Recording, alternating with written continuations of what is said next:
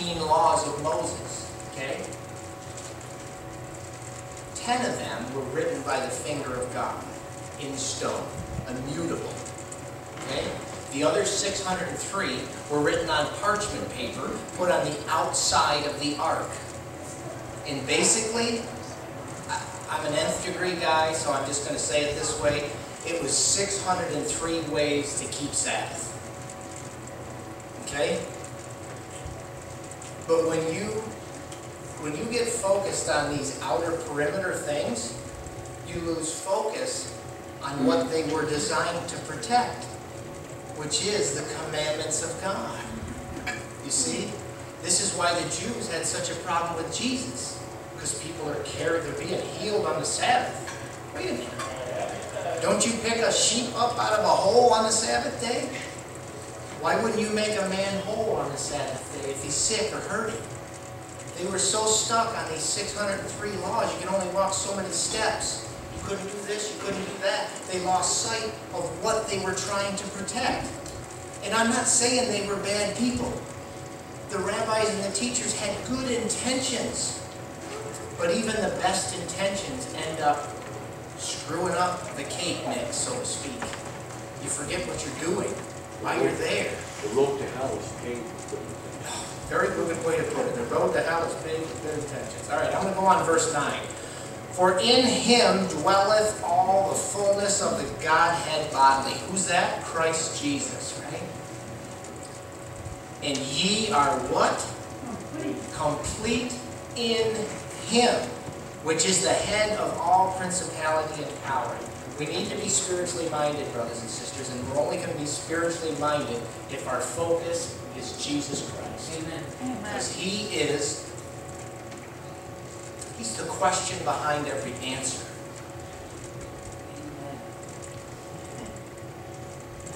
And he's the answer of every real question.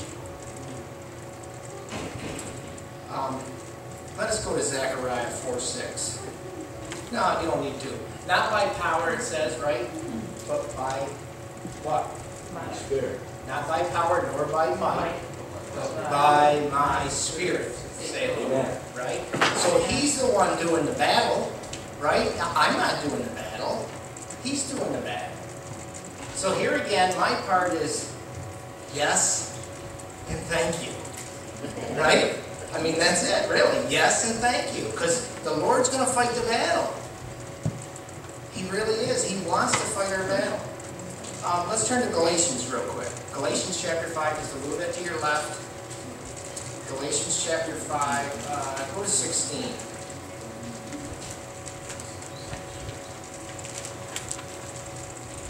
This I say then, what? Walk in the Spirit, and ye shall not fulfill the lust of the flesh. Amen. Walk in the Spirit. How do you walk in the Spirit? It's always easy to say that. How do you do it? Focus on Jesus. Fall in love with Jesus. And there would be no more problem.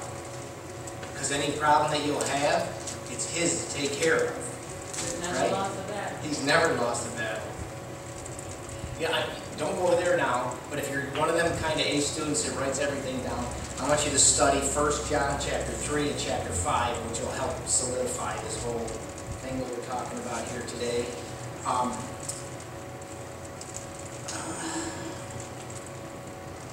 Let's go to John 16.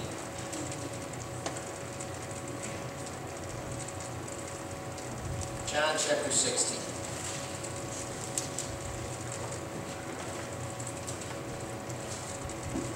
In verse 33, very last verse of chapter 16, it says, These things have I spoken unto you, that in me ye might have what? Peace in the world. You shall have tribulation, but be of good cheer. I have overcome the world. Amen. So He's given us everything we need to overcome the world. And I'm wrapping it up here. Romans 5. Romans chapter 5. Romans chapter 5 and verse 35.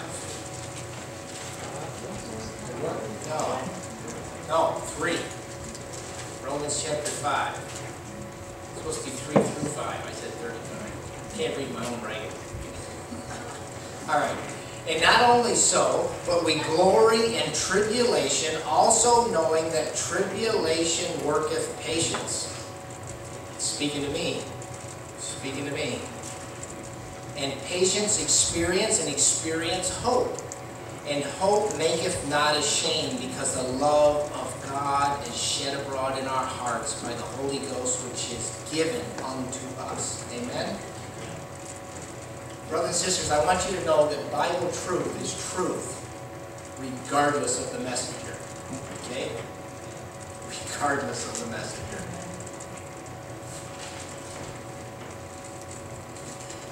You say, well, how do you look at it? Or how do I look at it? Does that matter? What matters is how does God look at it? Right? That's what matters. How does God look at it? He's asked us to be perfect as He is perfect.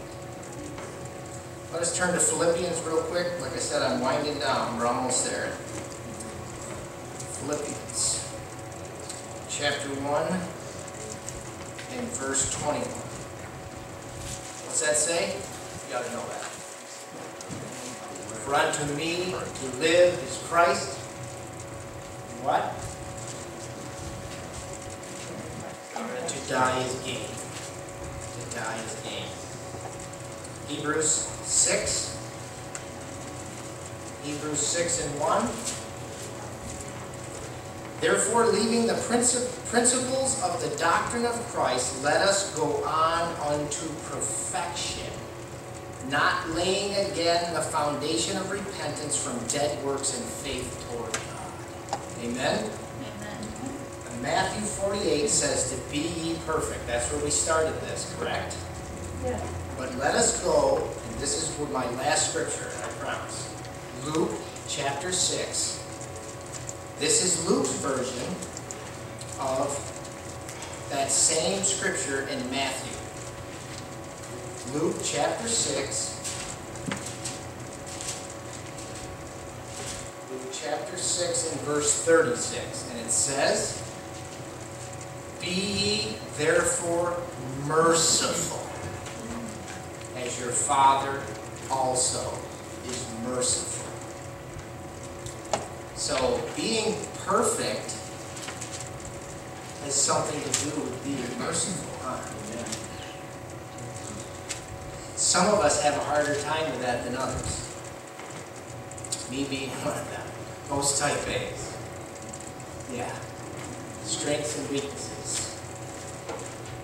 Be ye therefore merciful, as your Father in heaven is also merciful. That's my prayer for all of us today, that we would leave this place being merciful toward one another, seeking Christ as first and foremost in our lives, that we might be the people He's called us to be. Because you know what? Jesus isn't coming until He has a people ready to receive Him. He must be vindicated, or this whole thing is for nothing. God has got to be proved true and just in everything He's ever said and done.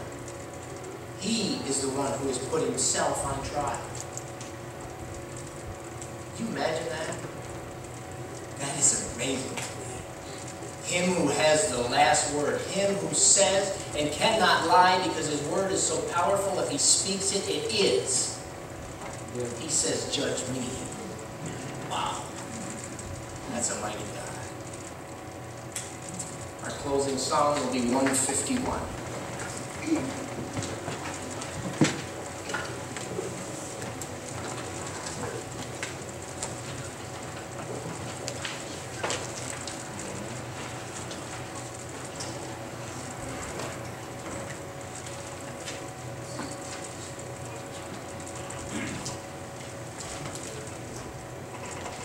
You know, if you look this song up on the internet, you will find there's other verses to it, or other lyrics, verses, right? Yeah, verses. And There was a verse that I heard this morning when I chose this song that says that we walk this valley alone. We don't walk anywhere alone, okay? And I love the fact that our hymnals trim off the things that don't line up with Scripture. Praise God. Let us stand and have this last song. This, if you might notice, in the top left-hand corner, this says American White Spiritual. I love the Negro spirituals. This is going to be a good song. Jesus walked this lonesome valley. He had to walk in my stead.